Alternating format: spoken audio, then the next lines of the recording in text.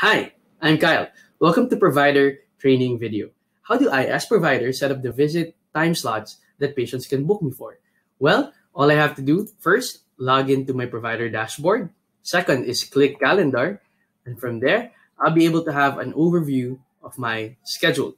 What I can do is I can look at the different times that I want to be available, drag and drop, example from 7 a.m. to 8 a.m. That's when I'll be open to see patients on telemedicine.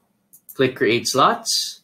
And from there, you can set whether you want to repeat this from Monday, Tuesday, Thursday, and Friday. You can also select up to when this setup ends. Once that's done and you click confirm, it'll automatically be shown on the patient end.